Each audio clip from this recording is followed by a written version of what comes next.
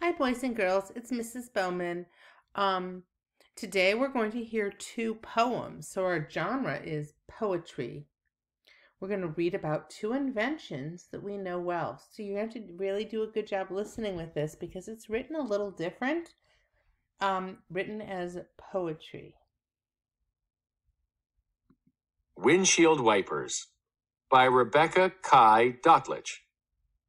Squish, squish, squeegee, squish, tossing rain side to side. Squish, squish, squeegee, squish, flap, flap, puddle glide. Slosh, slosh, sloshing wash. Plish, plish, tidal toss. Squeegee, squish, squish, squish, sway. A perfect windshield wiper day. Those sounded just like windshield wipers, didn't they? Scissors by Rebecca Kai Dottlich.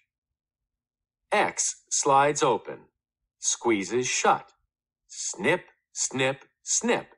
Carve, cut. Silver mouth yawning wide.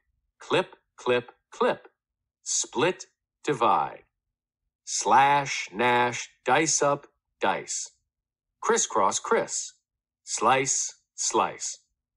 Paper cutters, steel shears.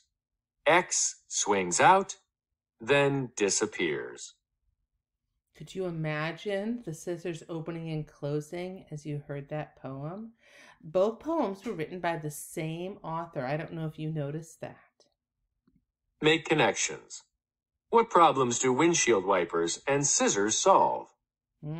Both great inventions, right? That solve a problem, each one of them separately. I hope you enjoyed our poems.